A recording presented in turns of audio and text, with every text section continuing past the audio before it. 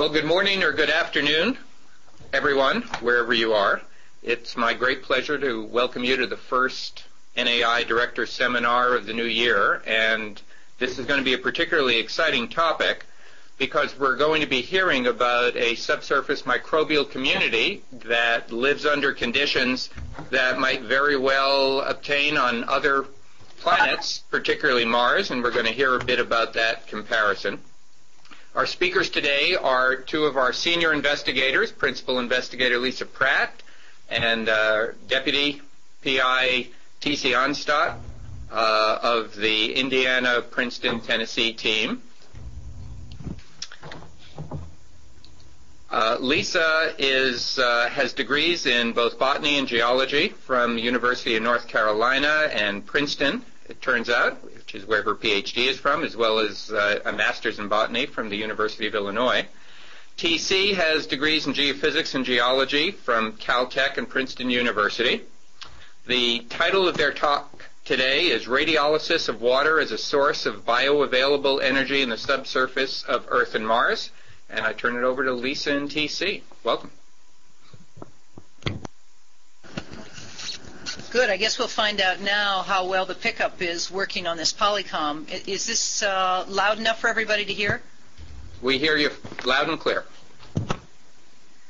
Wonderful. Well, we're going to try something a little different today from the other directors' seminars. We're going to try tag team presentation.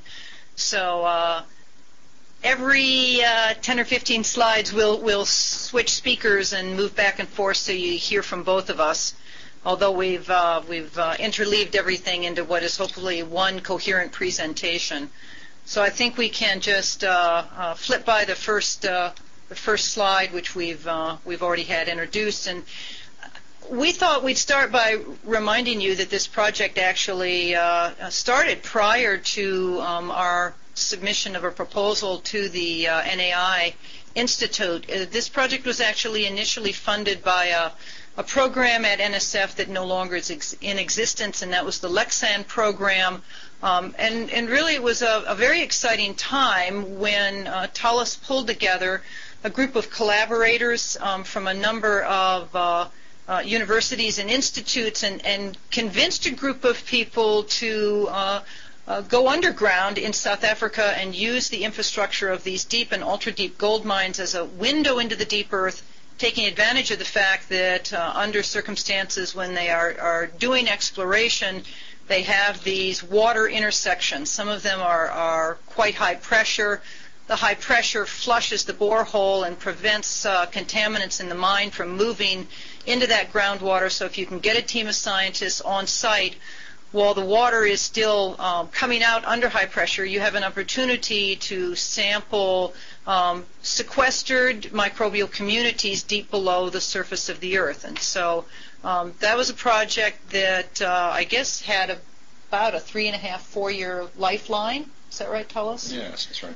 And it didn't just involve senior people. I think it's important right from the beginning to say that there have been more than 20 postdocs and PhD graduate students at institutions across the United States and at a number of schools in Canada who were the ones that spent many, many months living at a house that we rented in South Africa and being available day and night so that if one of the collaborating mines phoned up and said there's a water intersection, we could get a group of people on site very, very quickly. They could take samples, bring the samples back to a laboratory that we had constructed in the garage of that house, and those samples could be immediately put into an anaerobic glove bag, a koi chamber, and then sampled for microbiology. The idea behind that initial study was really to demonstrate whether or not there were microbial communities in these deep and, as it turned out, quite ancient groundwaters. We subsequently then proposed a continuation of this research moving into the Arctic, which seemed to be a better analog for life on other planets and icy moons.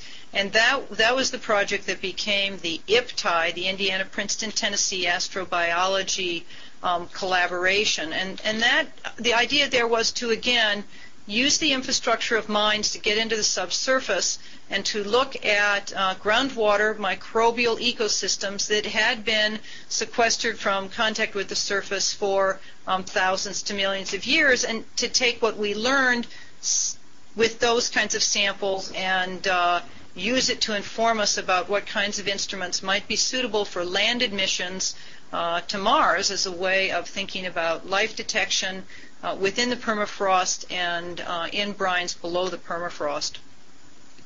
So what we're going to do today is we're going to talk about three aspects of that research. First, the work that was done in the deep and ultra-deep South African gold mines. Then to talk about the work that has been done at Lupin Mine in the Canadian Arctic, and finally to end with a little update on where we are with the scientific borehole at High Lake in the Arctic. So we'll start with South Africa. I'll introduce a little bit about the overall geology, and then TC will talk about the microbiology of the samples. So here's a simplified geologic map of the South African Witwatersrand Basin. You can see it here. It's a relatively undeformed basin for an ancient basin, and you can see that the gold deposits here shown by this yellow gold fields color are primarily located around the margin of the basin at the contact between the Central Rand Group and the West Rand Group. There are a number of mines that have been operated for a long period of time, decades, and many of these older mines now extend as deep as 4 kilometers below the surface, although most of the mining activity is between 2 and 3.5 kilometers. So you can see from this photograph, which was taken at the Evander mine, that the access to these underground excavations is really little changed from the 1800s. There's a head frame, there's a flywheel, there's a cable, there's a steel box. You step into the steel box, somebody releases the brake on the cable, and you drop at 40 to 60 kilometers an hour into the subsurface. Interestingly enough, really the cage is the only part of the trip that's particularly uncomfortable, because they jam you into the box like sardines, and the scientists really only have access to the mines as part of the crew shift. So we go in and out with the miners. When you step out underground, there's really, other than the fact that it's cozy and warm and humid, there's not dark, yes. Smelly. Oh, smelly, yeah, there would be that. But it's really not a particularly unpleasant place to be, and you then hike to where these water intersections are and go about your business of collecting samples. Again, the people who work there full time are working in some of the tight spaces and the crease, so-called, for the fact that they don't open it up very wide, where the excavations are extended right up to the ore body. And you see here a group of miners right at the active face, and you'll notice that they're seated, and behind the shoulder of the guy on the left side, you can see a stack of wooden logs. And those wooden log stacks are the only thing that hold open the crease during mining activities. And although some of our samples were up in these tight places, for the most part, the areas where we sampled were areas where the tunnels or the drives had been opened up to a slightly larger area. So for the most part, we were able to work in a comfortable standing position. The idea behind what we did, as I mentioned a minute ago, is we took advantage of water intersections during primarily exploration activities, although sometimes we went to sites of historic water intersections where the mines had continued to be unable to control the flow of water into the mines. So in many cases, these were parts of the mines they were getting ready to abandon, and we would be allowed in, often under rather unpleasant circumstances, because hot water was building up on the floor of the mine. Most of these water intersections are quite gassy. The dissolved gases are often ones you don't want to breathe, like methane and carbon monoxide and hydrogen sulfide and hydrogen and ammonia.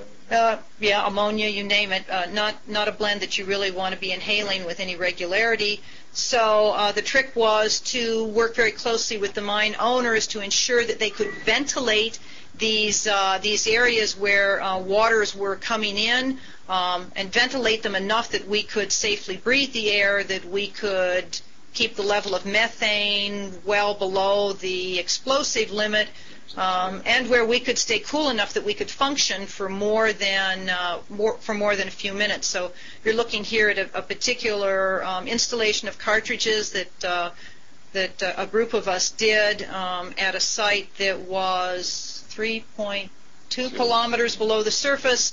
Those are Tullis's hands in the upper photograph, loading the cartridges, getting ready to put them into an autoclave. Then down at the bottom is what I look like when I'm working in a room that's 120 degrees C, and most of not C. Pardon me. We did not break the laws of nature. No, that was Fahrenheit. It was a very warm place. We found that we could be on site for 15 to 20 minutes before we started to get impossibly clumsy. We'd hike back out to a cooler site and go back in. But you can see over my shoulder one of the cartridges that Tullis was loading up here. So there are the cartridges, and now you can see it installed right here with a set of blowout valves and some flow meters. We did the installation. We left it for several days, and we went back and harvested the filters, read the flow meter to see how much water had moved through the filters. Therefore, when we open these up and measure the amount of biomass on them, we can then quantify the biomass per liter of filtered water. The types of waters that we were filtering in these mines varied from fresh to brackish, and in some cases quite saline. You can see a wide range of values here. These are the mines where we took the majority of our samples. And Impening mine, of course, is the mine where the sample that was recently described in the paper in Science, that's where that sample came from. And you can see that was a quite brackish sample compared to the full range of what's available in these mines. So I'm now going to turn it over to Tullis to talk about not only the microbiology described in the Science paper, but to also talk about the work that's been done since then on these samples. Right. So one of the things that we noticed when we were characterizing the phylogeny of the different microbial filters from these different sites was that the deeper we went, the lower that diversity. We were seeing archaea like methanogens and proteobacteria in the shallower sites, but as we went deeper, hotter, more saline, and more ancient fracture fluids, and these were at depths greater than about 2 kilometers, temperatures greater than about 45 degrees C, we saw the diversity narrow to a phyla of bacteria known as gram-positive bacteria or the firmicutes. And in particular, across the entire basin, we started seeing one organism which appeared to be a sulfate-reducing type of organism based upon the phylogenetic assignment. That was present and even in many cases predominant in the what we call the clone library, how we're characterizing the diversity of the bacteria in these environments. Now, one of the advantages of being able to filter thousands of liters, in some cases tens of thousands of liters of water, is that you can accrue enough mass on the filter that you can then do a metagenomic analysis. And in this case, it was essential because after several years of attempting to enrich and isolate this organism, we had failed, basically, using different types of media.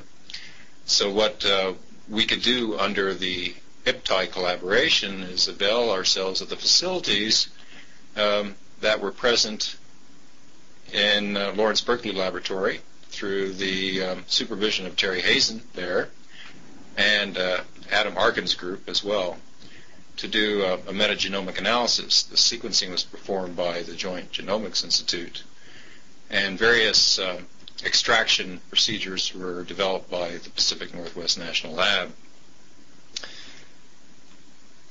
This was applied to one borehole in particular at Impening mine, which was fairly hot. And it was intersected at 2.8 kilometers, but in fact it was probably appearing from about 4 kilometers based upon the hydrogen isotope analyses. When it's in isotopic equilibrium with the water, it provides a temperature estimate. It's fairly alkaline water, about pH 9.3, which is important. And that is, again, fairly typical of these deepest waters. There's methane in this water as well as low carbon number hydrocarbons. And the isotopic analyses performed at Barbara Sherwood Lawler's lab in University of Toronto indicates that it's an abiogenic methane source, not a methanogenic methane, but abiogenically generated hydrocarbons, which is something that we typically encountered at the deepest levels in South Africa. The bulk age of the water varied from 15 to 25 million years, depending upon what isotopic system you are using to date these waters. We are looking at helium to xenon radiogenic ages, and this was performed by our colleague Joanna Lippmann, who is now at the GFZ in Potsdam, Germany. The predominant electron donor in the system, as was many oftentimes the case in South Africa at the deepest levels, was hydrogen, very high levels. And the predominant electron acceptor, again, is sulfate, which was quite common when we got to the deepest levels in South Africa. The isotopic analyses performed by Lisa indicated that it was fractionated in a way that was consistent with microbial sulfate reduction. And this is the environment which, again, was dominated by our what we had called the disulfophotomaculum-like organism, DLO.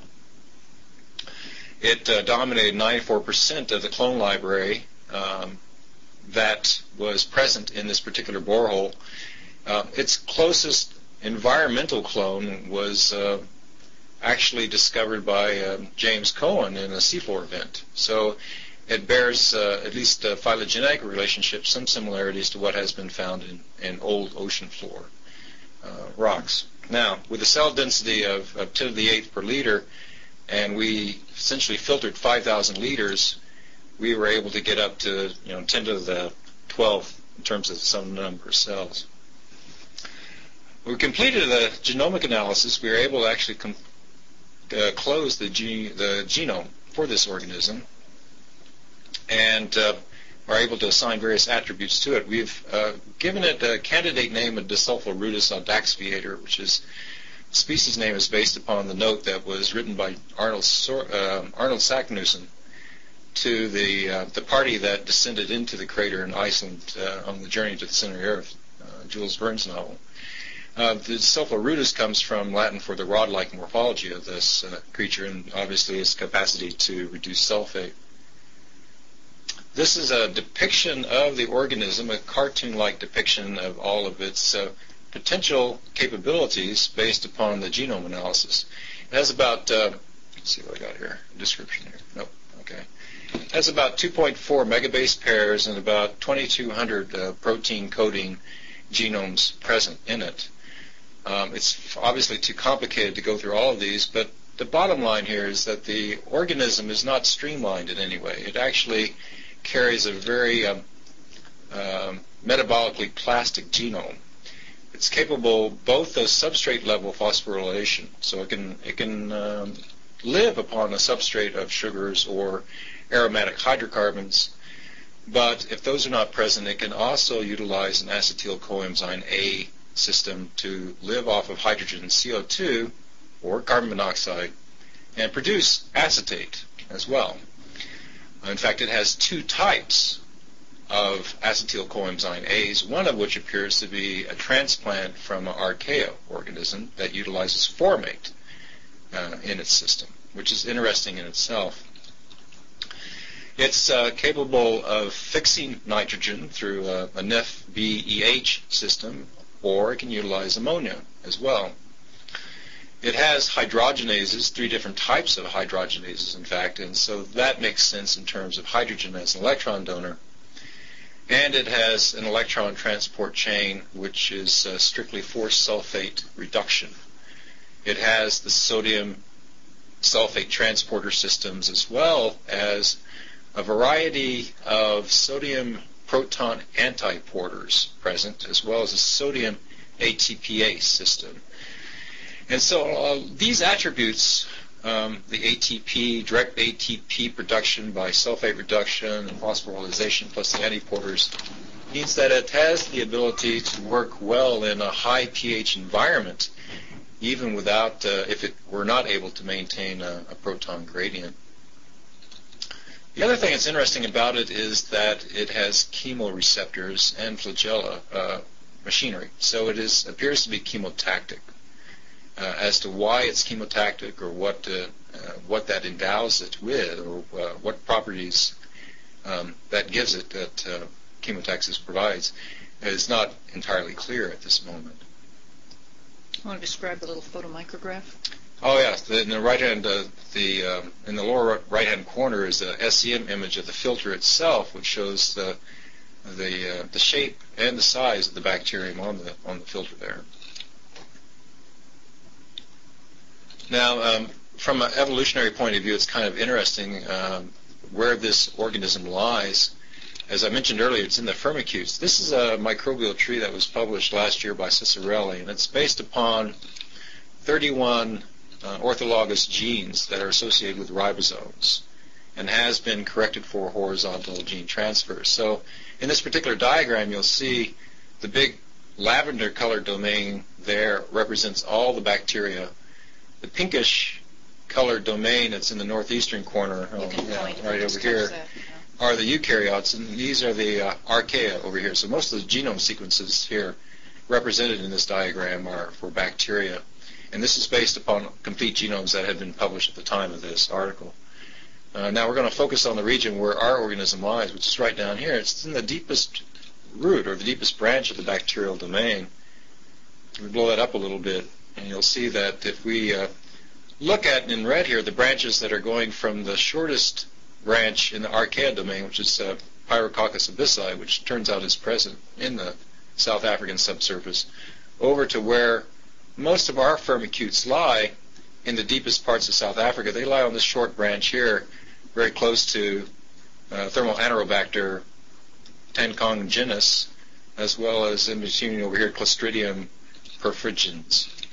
Now, when you look at the subsurface, the continental subsurface across the planet, we frequently encounter firmicutes that lie in this little cluster right over here.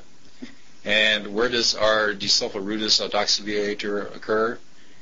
This is just when you look at the more recent compilation of complete sequence genomes, and this is a protein tree here, that's why you're showing like amino acid identity here. Here's the deepest rooted in the previous tree, and here's our desulfurudus aldoxylator, along with the Clostridium perfringens over here. So it seems to indicate that the organism is not only a metabolically plastic, it also appears to be an ancient lineage. And it could be that these deep subsurface environments are in fact providing an environment that is somewhat representative of the early Earth, perhaps preserving that environment, and therefore selectively preserving or enriching for these ancient organisms. There are several other things present in this organism. It's capable of sporulation, germination, and like its close relative, Morella thermoacetica, this may provide a thermal tolerance mechanism for it, as well as heat shock proteins and pilus form of machinery. Now, it's a planktonic organism, and what we don't know, because we are working with filtered water samples, is how abundant is it present on the rock surfaces itself. And the pilus forming machinery are important in that regard. The other interesting aspect about it is that it has a dearth of oxioreductase genes. So essentially, a lot of the oxygen tolerance genes that are present in other sulfate-reducing bacteria, including Morella thermoacetica, which is not a sulfate-reducing organism, but it's a close relative, are absent in desulfurudus aldoxylator, which suggests that it has been in an obligate anaerobic environment for quite a long time. The most important question, however, is why sulfate? It's in a very deep isolated environment. It's obviously chosen sulfate as its principal electron acceptor. Where's the sulfate coming from in this environment? Why isn't it depleted? And I'll turn the answer to that question over to Lisa. And so here we are switching up again just to keep you on your toes. It really was a perplexing question because normally when we see sulfate brines, we think in terms of either some sort of an evaporatively concentrated marine water or some sort of a saline alkaline lake, or perhaps there are evaporites in the section that have been dissolved by the groundwater. But in the case of these deep South African locations, none of those appeared likely. None of those options even appeared reasonable.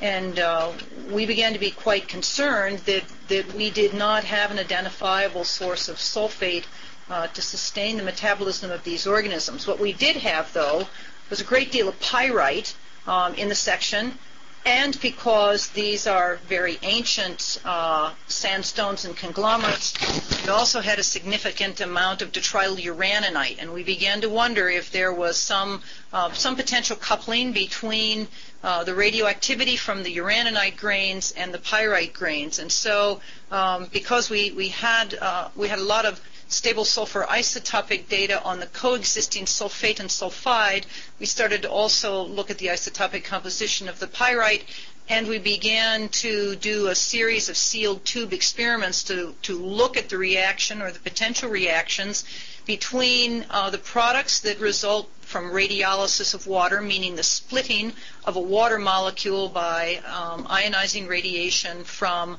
radioactive materials. And that also required us to educate ourselves about the radiolysis of water, which is a chemistry very few of us are introduced to in either college or graduate school. It just isn't something that we've routinely taught as part of the standard natural geochemistry of our planet. So here are 3 quick slides that'll give you a little bit of a feeling for how these reaction pathways work. There's a very complex and rapid set of initial reactions after there is a track created by release of radioactive energy.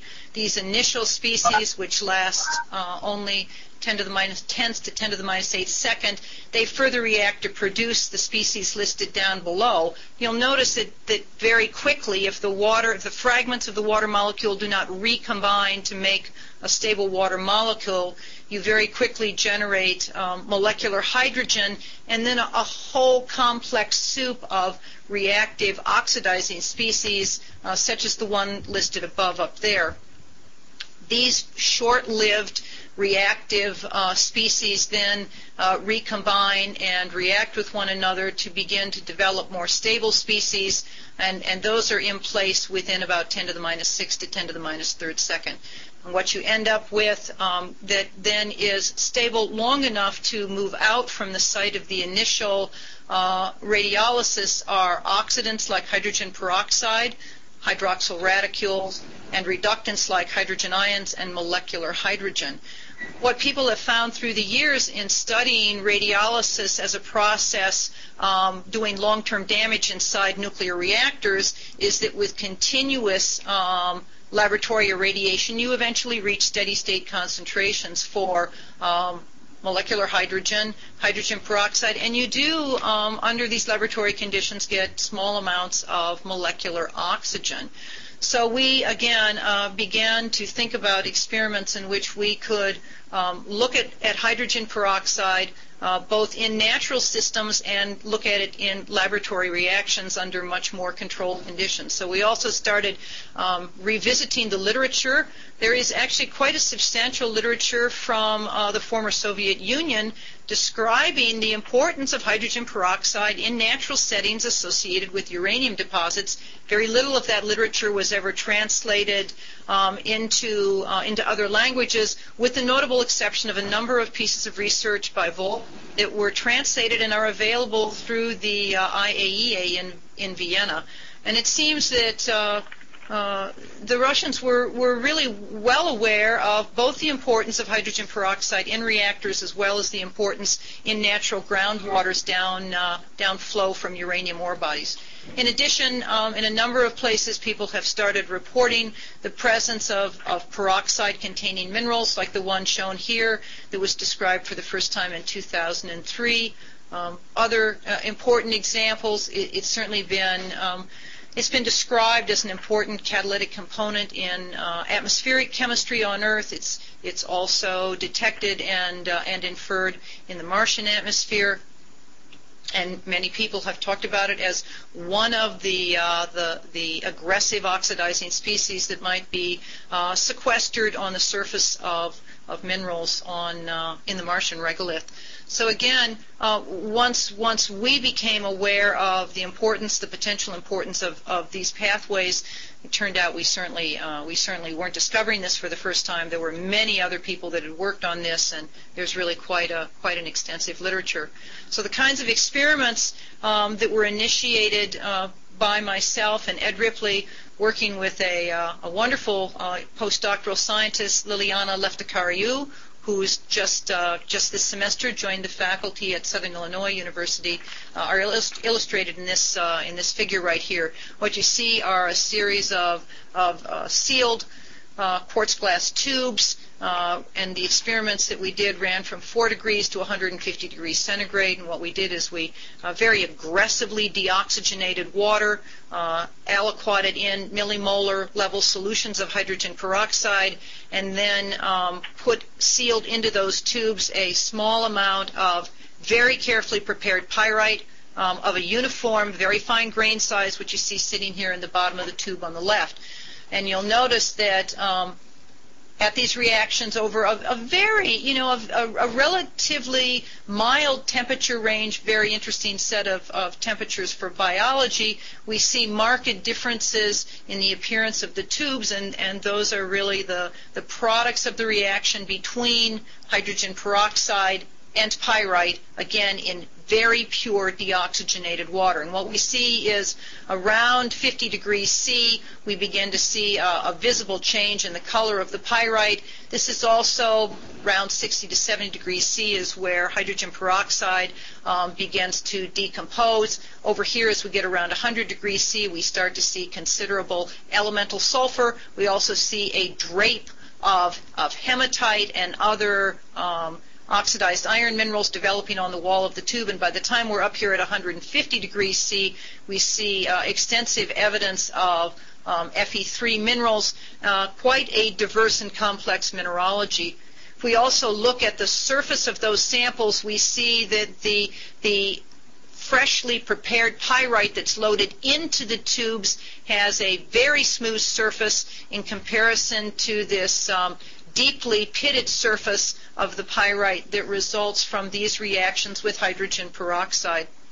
When we took the residues and looked at them with X-ray diffraction, thanks to the help of David Bish here at Indiana, we found again quite a complex mineralogy. Now there are 3 superimposed X-ray diffraction traces here, one in black, which is the starting pyrite, one in green, which is a reaction with 0.02 molar solutions, and then one in red, which is a reaction with a 0.2 molar hydrogen peroxide solution. And you can simply, down here, we haven't shown you the identification of every peak, but these are the major products that result from that reaction. A number of iron sulfates, hydrated iron sulfates, and of course, as I mentioned before, we also get a number of oxides and hydroxides. Perhaps most interesting for this audience is the fact that hydronium jarosite was one of the common products that we found in these reactions utilizing just hydrogen peroxide and pyrite. We also looked extensively at the rates of sulfate production in order to try to begin to estimate if radiolysis was an important process in the Witwatersrand Basin, and if hydrogen peroxide was the dominant stable product, what kinds of yields could we anticipate over geologically interesting periods of time, like tens of millions of years to longer periods of time. And again, one of the things that we monitored in addition to the fate of the sulfur is we were very interested in the source of the oxygen to form these sulfate ions. And we have a manuscript that's just about to be submitted on the oxygen isotopic composition as well as the sulfur isotopic composition of sulfate that is produced in these reactions. And you can see here we took advantage of the fact that we could do a simple isotope test utilizing water with an starting isotopic value of around -10, and markedly contrasting hydrogen peroxide with an oxygen isotopic value of close to 50. And by simply having those as the only two sources of oxygen in the system, we could then use the isotopic composition of the oxygen in the product sulfate to tell us whether or not and in what proportion oxygen was being drawn from hydrogen peroxide versus water. What you see quite interestingly is this marked depression in the isotopic composition of product sulfate, again, right around the temperature when the color in those reaction tubes changes from unpigmented to very brightly colored yellows, oranges, and reds. So that's really where the research went, driven by the samples that we had taken in South Africa. As we moved into a permafrost environment, we identified a number of mine localities, both mines that were just getting started and were largely surface active mines, to mines like Lupin, which are historical mines with a deep subsurface infrastructure. You can see both Lupin mine with the X and then High Lake, which is the location of the property where we drilled a scientific borehole through the permafrost last year to intersect subpermafrost brines. We'll talk first about the research at Lupin, then we'll talk about the drilling activities at High Lake. I'll introduce Lupin, and then as we did with South Africa, I'll turn it over to Tullis to talk about the microbiology work that's been done. This is what Lupin looks like as you approach from the air. In early fall, there's already a pretty good snow cover. You can see that Lupin is on the margin of a large lake, which here in the early fall is not yet ice covered, but it will be soon. Lupin's a very wonderful place for scientists to work because it's easy to get in and out. There's a large runway. There's a very nice weather station and air control tower. So even though the mine itself has been now shut down because of the depth of their ore body and its decreasing grade, this structure is going to be maintained for the foreseeable future as a fuel depot and as a landing strip that can be utilized by smaller mines that are just starting to be developed in the area. The project that turned out to provide a wonderful opportunity for us was a project that had been in existence for 4 or 5 years prior to our arrival at Lupin. That was a project simply called Permafrost at Lupin. It was an international collaboration to look at the fate of groundwater and model the fate of groundwater associated with permafrost localities that were susceptible to being covered by continental glaciers. And it was funded by a collaboration of organizations in high northern Europe as well as Canada, and you can see the funding agencies there. What we did is we found out that there was a wonderful set of scientific boreholes that had been drilled at Lupin Mine as a collaboration between investigators at the University of Waterloo and the Geological Survey of Finland. They had been looking at the inorganic chemistry of this borehole array. We came in and had the wonderful opportunity to hook onto those boreholes, filter water, and collect biomass. The permafrost at Lupin is a little more than 500 meters in depth. You can see the temperature profile here, and Tullis will touch again on this problem of these very cold temperatures near the top of the permafrost, which turned out to plague us a little bit in the borehole project. We'll get back to that in a minute. Here you can see typical total dissolved solids for the groundwaters at Lupin, not nearly as deep as the groundwaters that we studied in the Witwatersrand. These samples are all taken from 1,100 meters below the surface, a little more than a kilometer, up to about 800 meters below the surface. And I'm going to turn it over now to Tullis to talk about the microbiological work that's been done both by his graduate students and a number of other collaborators. Right, so one of the questions that we had walking into this site, which was quite well characterized in terms of understanding the origin of the water, was whether or not we might find similarities between the subsurface microbial ecosystem present beneath the permafrost and what we had previously reported on in South Africa. And we worked with Kareem Bakermans from the Michigan State University group, who were experts in culturing psychrophilic organisms. These are results from the filtered water samples from Lupin Mine. And what you're seeing plotted here is the number of plate counts. This is on an auger medium versus temperature, and she can easily demonstrate that what we are seeing in the environment in terms of what organisms we could enrich from the environment are truly psychotolerant organisms. In other words, their optimum growth exists at sub 25 degrees centigrade, and then they peter off once you go to higher temperatures there. But they're still growing very, very nicely at 0 degrees centigrade. What are some of these organisms? Well, they're micro-aerophilic to aerobic organisms. Many of them actually belong to Pseudomonas. Some of them are nitrate reducers. We also did anaerobic enrichments, and in a sulfate-reducing culture, we were able to isolate a Clostridium.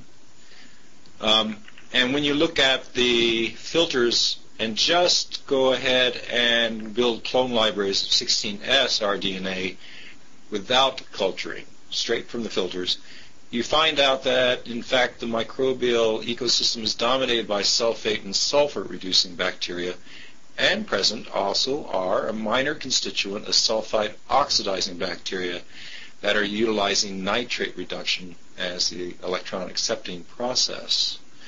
So we seem to have evidence here of a different type of subsurface sulfuridum. In this case, instead of coupling it to radiolysis, we have essentially 16S evidence to suggest that it could be coupled through nitrate reduction and the reduction of ferric iron. These are some what the cells look like from Bruno Salfantini at University of Rhode Island, who also participated in the field exercise. When you look at the 16S clone libraries, the dominant component turns out to be a disulfosporal sinus. This is another organism, sulfate reducer, that belongs to the firmicutes and belongs to the same deep clade that we reported about in South Africa, here close to Clostridium perfringens. It is known to reduce sulfate to sulfide and can also grow homoacetogenically, just as we reported for Desulfurudis audaxviator. And it can switch to autotrophy in that regard. The candidate for sulfite oxidation is a halothiobacillus organism. It's known to oxidize sulfite as well as sulfur intermediates like thiosulfate, sulfur, and tetrathionate. And it belongs to the gamma proteobacteria. It's a chemolithotroph, so it can fix carbon as well. It was once thought to be an obligate aerobe, but it has been showing up more frequently in recent reports in anaerobic environments as well. Now, the presence of these proteobacteria and the firmicutes raised a question. It could be that we're seeing mixing between, say, 25,000-year-old water, and that's why we're still seeing a community of nitrate and iron reducers. Or, of course, there was the prospect of that the long-term mining activities at Lupin had managed to contaminate the fractures. So one of the motivations for moving north to High Lake was to move to a region which had not seen any mining activity at all and drill a pristine borehole into the subpermafrost brines there. And the drill site selected in this case was High Lake because it was an active exploration site. There we had a massive sulfide, copper zinc sulfide deposit that expressed itself easily from satellite photographs by these surficial Dawson deposits, which are a natural form of acid drainage. You could easily see them from space because of the orange yellowish deposits that occurred on the surface. There, the permafrost was 400 meters thick and was located within an Archean age mafic volcanic belt. And so in many respects, from a geological perspective, it's very similar to Lupin, very similar to South Africa.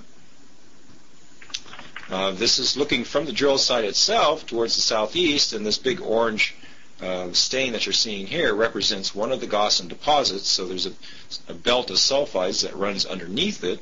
The Gaussian deposits themselves descend about only a meter thick. So they're in the active zone before you reach the permafrost. Once you reach the permafrost, the Gaussians go away.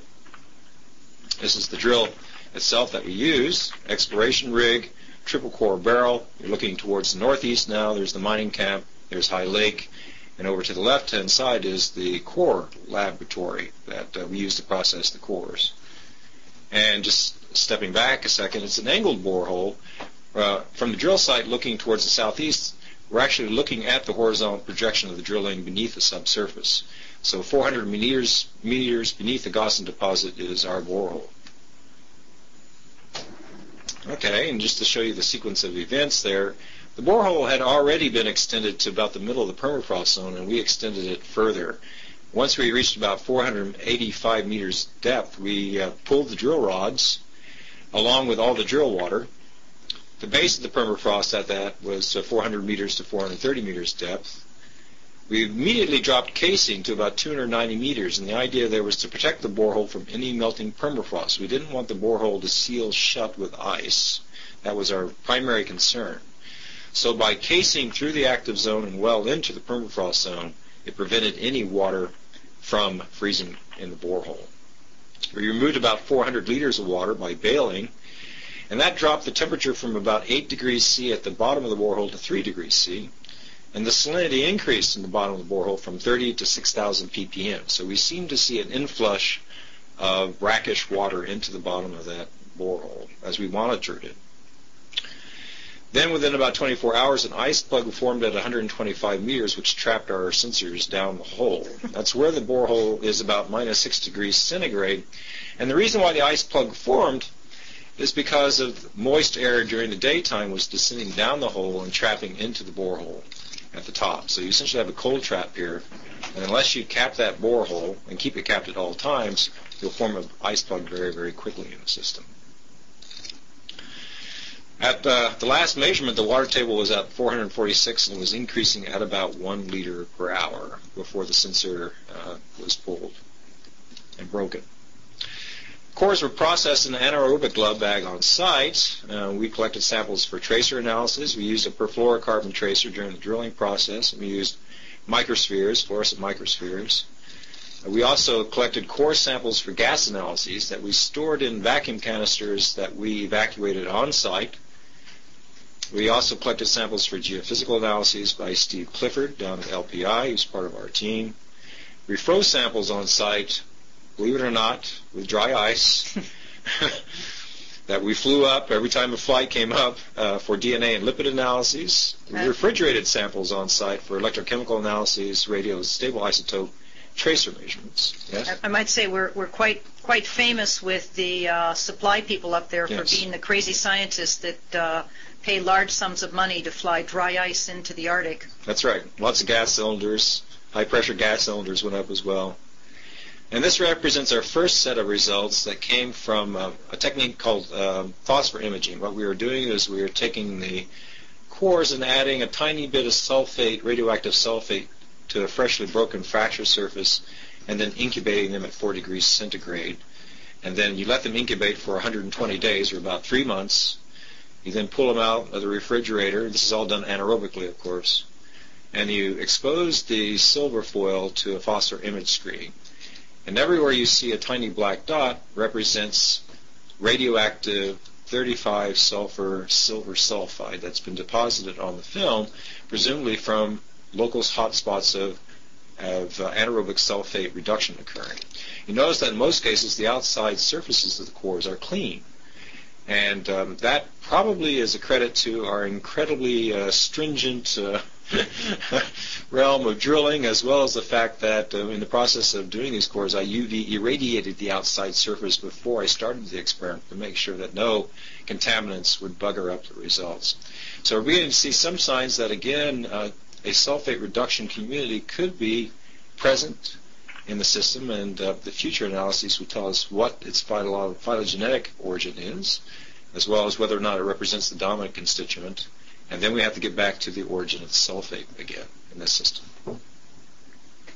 All right, and that brings us towards the end here. I think what we've been finding here is that sulfate is a principal electron acceptor in these deep subsurface systems, which is something that we didn't necessarily anticipate in walking into it. In the case of South Africa, it's clear that radiolysis is the source of the sulfate, as well as the source of the hydrogen gas we're seeing down there. and could be the source of several other key trace nutrients in that system that are sustaining these organisms over a period of millions of years. And you can extrapolate that straight to Mars. In the case of lupin, radiolysis may be playing a role, but we see biological evidence that suggests that, again, a sulfur cycle is present there, but perhaps in this case coupled to the reduction of nitrate and ferric iron. Not ferrous iron, but ferric iron in that case as well.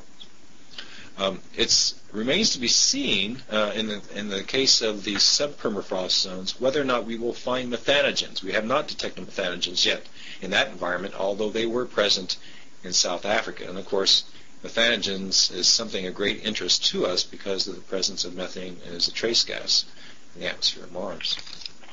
Lisa, do you want to say anything else? No, I think we can stop there and open it up to questions. The only other thing I might add in closing is that not only does this have interesting consequences that Tullis has just mentioned for life on planets where life is forced into the subsurface by harsh surface conditions, but it might also inform us about Earth early on when the flux from radioactive decay was much higher than it is in the present day, and also thinking about protecting life in the subsurface during periods of particularly active bombardment. We really have not thought very much about the subsurface environment in terms of being oxidized by radiolysis, and I think there's going to be a very exciting time ahead of us as microbiologists and geochemists go out to look at these natural waters associated with uranium ore bodies and begin to rethink about particularly geological features like roll front deposits in terms of not just abiotic chemistry but potentially as the fingerprint of complex microbial communities.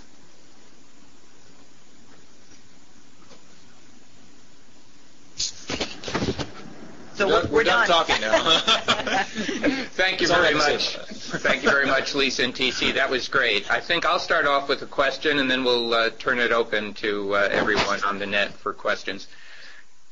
Is there anything that you could say about the source of the sulfate at High Lake? That is it? Can you say anything about whether it's being generated, as it is in South Africa, perhaps by radiolysis, or whether you've got more of a sulfur cycle at High Lake? And also, how long has the water you're sampling at High Lake likely been isolated from the surface?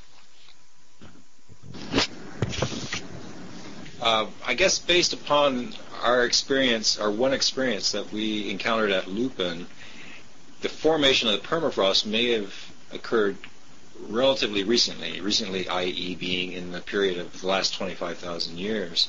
So there may have been a time prior to that, or intermittently between glaciations, when fresh water could have mixed with these deep Canadian brines and may have colonized the environment over that period of time.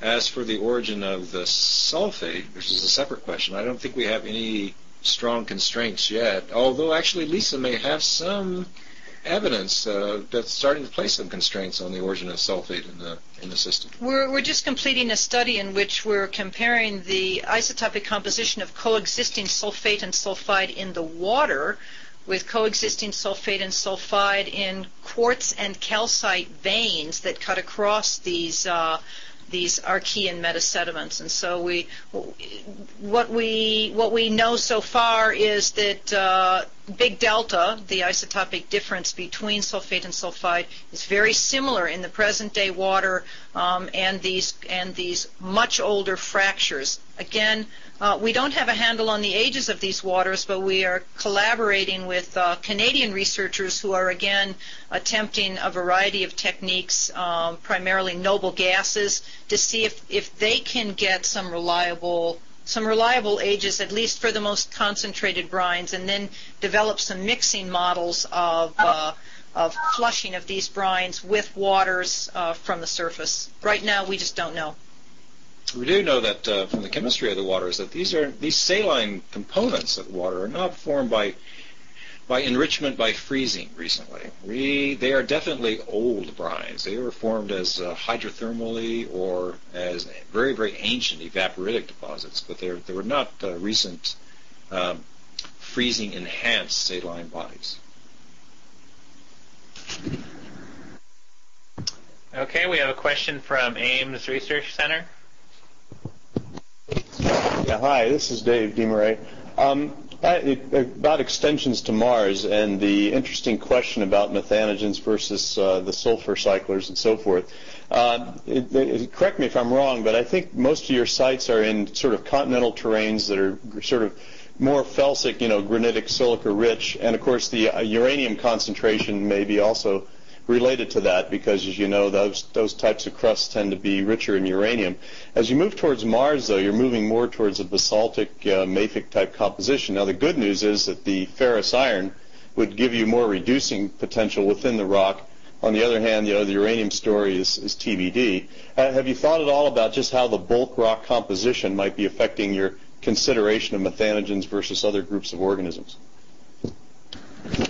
Well, we've thought quite a bit about this problem of how much radiation is potentially on Mars, given the difference both in its bulk rock type and in the apparent overall concentration of radioactive materials. And the interesting thing is, on Mars, the way in which the groundwater is forming and the very ancient age of the groundwater kind of works to our advantage, even though there's less, maybe an order of magnitude less radioactive material. These brines are aging for long periods of time, so that you actually have the possibility to build up over billions of years fairly significant oxidizing potential in those brines if you can move away and not back react the hydrogen. So that's our one thought at the moment. I don't think it shuts this out as a process. But obviously, it's not going to operate with the same kind of fluxes that you have in a uraninite-bearing ore body. But I still think it's something we have to look at. And in our preliminary modeling, it's quite a substantial source of sulfate in the subsurface. Did you want to comment on the methanogens, TC? Yeah. So the Ventersdorp lavas in South Africa were actually mafic basalts to start with, and one of the reasons why we moved to High Lake was to get back into mafic volcanic terrain. And as Lisa alluded to, when you do the calculations for radiolysis to Mars and drop it by an order of magnitude or 2 orders of magnitude, the rates just drop by that factor, essentially. But when you include or calculate how much would be required to sustain a microbial ecosystem, there's still plenty of energy there to do exactly that. Particularly if you believe that essentially the maintenance energy rate is lower on Mars because the temperatures are lower on Mars. Now, with respect to the methanogens, at least in South Africa, what appears to be going on there is that as you go deeper into the crust, the calcium carbonate levels begin to, or I should say the carbonate levels begin to diminish, and that's because the calcium concentrations in the brines are increased and the pH stays very, very elevated. So the DEIC sinks like a stack of logs. And that removes CO2 as the principal electron acceptor from the system, even though there's copious amounts of hydrogen available. That seems to be what is controlling the diminution of methanogens as you go deeper into the subsurface. We haven't done a similar type of analysis, however, for lupin mines, and I'm frankly a little bit puzzled still as to why we aren't seeing any archaea at lupin as yet, although you find archaea present in ice deposits. So I'm baffled by that.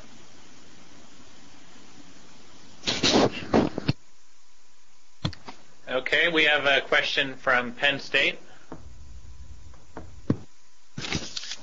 This is Hiroshi Omoto. Lisa and TC, I enjoyed your presentation very much. My question concerns the origin and age of the sulfate bacteria in deep mines in South Africa. I accept the water itself is very old, 15 to 25 million years, but I'm not quite sure how you can date those microbes themselves, whether they were contaminated from the surface quite recently, or they are transported from the surface water body 15-25 million years ago and brought down by circulating meteoric water deep down, and they survived all the 15-25 million years period. Do you have any constraints of the age of microbes? Do they have a different DNA sequence compared to the modern one in those areas? You just answered the question, Hiroshi. They do. You do? Yeah, they do. Oh, yeah. I mean, when you characterize the water that's used in the mining process in terms of the diversity of organisms present there, they leave a very clear fingerprint. You see a distinctive set of iron oxidizing proteobacteria, as well as some of the other usual culprits that show up in drilling wells, Sphingommonas and a couple others. You don't find our organism present, the Desulfurutis, in any mining water whatsoever. Also, it's absent from any water that is shallower than 1.5 kilometers as well. It's just showing up. It doesn't necessarily mean it isn't there. For instance, if we had used the technique that Mitch Sogan has been recently publishing as the basis of his rare biosphere, it could be that Desulfurutis might be up there in the shallower aquifers, but as a very, very, very tiny, undetectable constituent that we haven't seen yet. We can't preclude that. All we do know is that it dominates the environment once you're below 1.5 kilometers, and the ages of the water are over 3 million years. Does that answer your question? There are other lines of evidence, for instance. If you look at the drill water itself, the helium gas ratios are quite radiogenically rich, and they don't show an isotopic. In fact, they're depleted in isotopic noble gases. It's kind of hard to imagine how a fracture zone is exposed to mine air or mine microbes without essentially depleting its noble gases and replacing it with an atmospheric noble gas composition. That's really our strongest line of evidence to suggest that the fracture zone waters have not been exposed to mining water. That's not to say that the waters don't have some constituents which might be contaminants that it picks up on the way out of the borehole. But the dominant organisms seem to be entrapped, literally entombed, within these fracture waters. Now, could it be older than 25 to 30 million years? That we have no constraint. That we cannot say.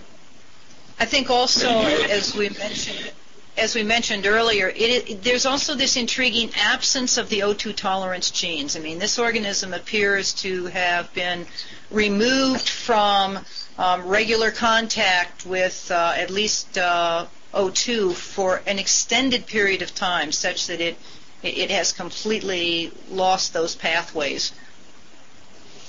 But they must have originated from the surface, right, and then transported down by the water, the sulfate-reducing bacteria, and then evolved with time in deep subsurface environment? Or yeah, I mean, you can say that, but we don't know the when.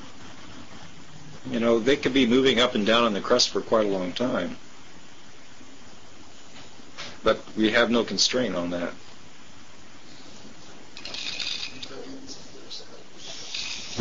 Good question, Hiroshi. I wish we did know the answer. I wish there was. Is there a way of uranium lead dating a bacterium? That would be great, but we don't have that method. Okay, thank you. Okay, we have a question from from University of Arizona. We have a question, and then we'll go back. Presumably, you can ask a question. Okay, my question is that a lot of the waters on Mars are likely highly enriched in CO2. That's evidenced in part by a lot of the explosive flooding that you've seen, and by all the volcanism associated with the Tharsis Bulge. And so the water chemistry is likely to be a lot different because it's just like radio-exposed CO2. And it gets up to lithostatic sometimes, possibly even in the present day. That's my question. Okay, so the question is, are you asking us to say whether we think that the water is high in CO2 on Mars or not? No, I'm saying... Or are you telling me that it is? I'm saying, given the likelihood that it is, according to certain theories, how would that high of concentration of CO2 affect your hypotheses?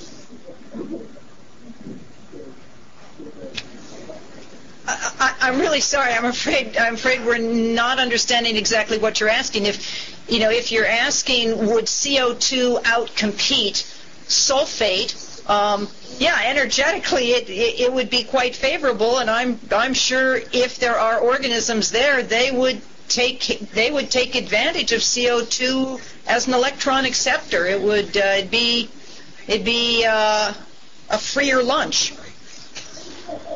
Yeah, so it's a different chemistry than your comparison. That was the point. Okay, I guess that means that you know that it's CO2 rich and the pH is low. Depends who you talk to, but a lot of theories say yes, you have a lot of CO2 in the subsurface, especially during the past. Well, I think we'd also have to assume, though, that these ancient, very slowly circulating groundwaters are likely to be quite stratified vertically in terms of their chemistry.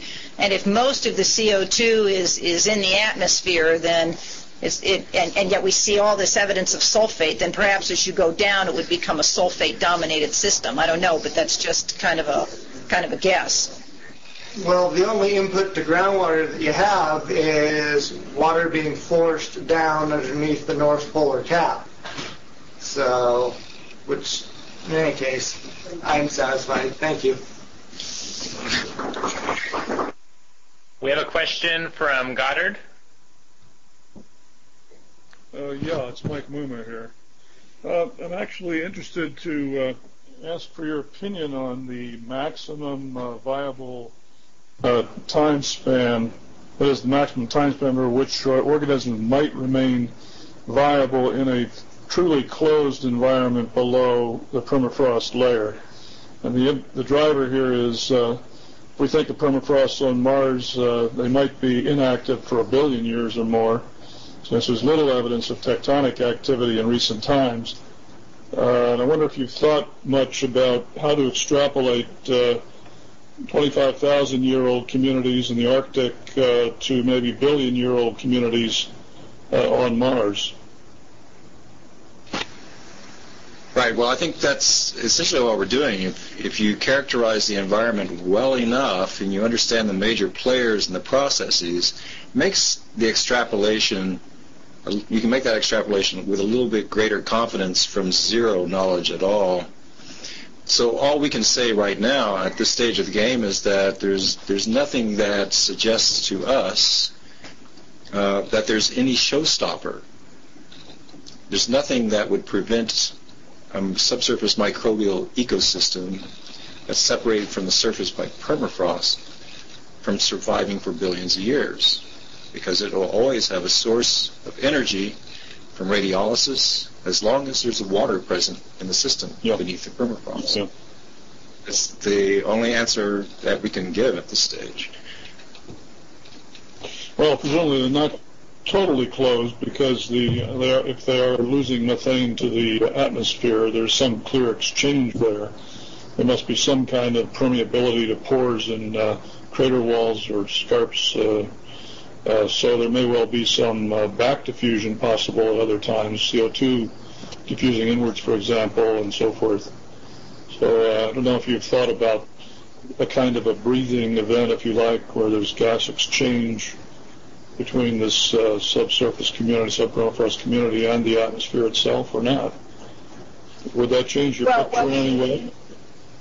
We certainly have thought about that, and I know, a number of us at the workshop last week talked about needing to do some active measurements and needing to look more carefully at how things like methane and hydrogen move in and out of these ices in permafrost, both the pure water ices and the various clathrates. It's a big unknown, and I think you're absolutely right. We need to know if this is a nearly impermeable barrier, or if it's quite permeable selectively to various gases moving back and forth. Certainly, and you know my answer to this already. Hydrogen will diffuse through ice, no problem at all. So if we see any signs of hydrogen coming out of the system, hydrogen is being made by radiolysis. That's a given. If there's no hydrogen coming out at all, that's actually a good sign for us. It means that it's being consumed down there. Hopefully to make methane. You mentioned that you do collect the effluent gases from your column, your core. And do you then do mass spec analyses on those, or any other kind of... That's right. You do. And do you Yes. see hydrogen? Yes. And what is the D to H ratio? Question. You mean hydrogen? No, I don't think we'll have to leave that for Barbara. It'll be a question as to whether or not there's enough hydrogen in those rock cores to give us an answer. Yeah. Certainly, there were very high concentrations of hydrogen in the groundwaters in South Africa. Right, and there's less hydrogen in the Lupin mines. Right. But your pressures there are still fairly high under the Lupin mine, for example? Yeah. Less. Quite a bit less. Quite a bit less, because the pressure's actually set at the base of the permafrost, and so we're only a few hundred meters below the base of the permafrost. Right. Because it's in equilibrium, hydrostatic equilibrium there. That's exactly right. Yeah. Okay. I remember your number of 5 bars, driving pressure in the deep mines in South Africa. Maybe I'm remembering it incorrectly. Is that right? It can't possibly be right. No. About 20 megapascals. Oh. Yeah, you don't want to get in front of that. Really? That's right, yeah. And so in the Lupin mines, presumably they're much less than that. Yeah, I guess they were about, 8 megapascals? I think. I would have to go look it up. Yeah. Okay, we have another question from Penn State. Hi, it was a wonderful talk. This is Irene Schneider. I had some brief communication over the email with you, Tulis, about I'm very interested in your results because it directly relates to my thesis. I'm doing radiation environments on Mars, surface and subsurface. So I wanted to know, I'm not sure if I heard you well before, but I think you mentioned something like an order of magnitude less on Mars in regards with your radiogenic output in the subsurface, and I wanted to know exactly if that's what you said, or if so, why? Why do you have an order of magnitude less for Mars? I was just using the uranium, thorium concentrations that have been reported for SNCC meteorites, and the potassium concentration that has been reported by rovers. But that's relative to these uranium mines, right, which are not representative of average Earth, isn't? Or is no? Or are you saying? No. Oh, so Mars itself is depleted. No, I'm saying Mars itself is depleted with respect to bulk continental crust. Yeah. Okay. So in other words, the concentrations that we see in South Africa of hydrogen is actually consistent with the bulk value. And in fact, when you look at the details of uranium chemistry, the uranium is high only in very, very thin layers in Right. Witwatersrand. But overall, it's actually depleted uranium.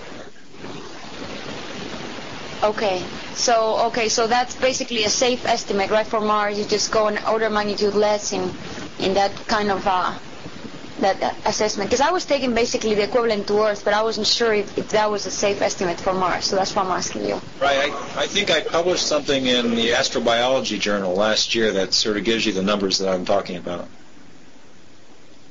Thanks. And I think you'd find that the people looking at the differences in the tectonic styles for the two planets like numbers in that range, order of magnitude kind of difference.